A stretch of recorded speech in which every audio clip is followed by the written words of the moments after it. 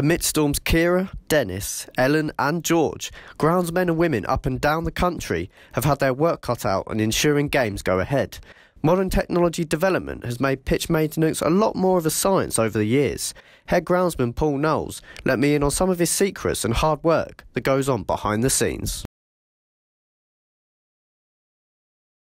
So what challenges have you faced with the storms, Kira and Dennis, most recently? Yeah. Stadium not blowing away is a challenge in itself, but no, it's trying to get the work done in front of the storm. So if for instance we had a game and we're worried about the condition of the pitch, we'd spike the pitch a day or two before just to get loads of holes in it so the water travels through quicker. Our main priority is to get the game played. So if we see something coming, sort of being proactive rather than seeing what happens when it comes. We always want to be one step ahead. The minimum football pitch dimensions are 90 by 45 metres, meaning there are slight differences at certain grounds. Wembley Stadium is as big as 105 by 69 metres, whereas Queen's Park Rangers maintain just 93 by 60 metres. The pitch at the PTS Academy Stadium is 105 by 69 metres. Plenty of room for skipper Charlie Good's iconic diagonal balls. Seasonal climate influences Paul's job enormously to use a range of products. Right, so over this side, the shed, we just stored the spring-summer fertiliser.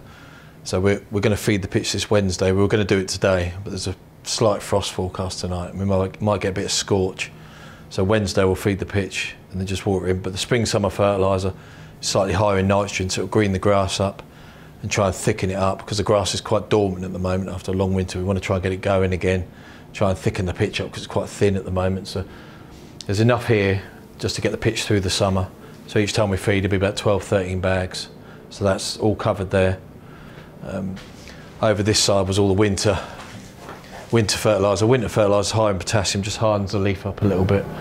It's getting kicked to pieces in the winter, the pitch isn't growing, so it's important that everything you do have there is as strong as possible. Believe it or not, a routine mow turns out to be a 6-mile walk. Relentless work from these unsung heroes.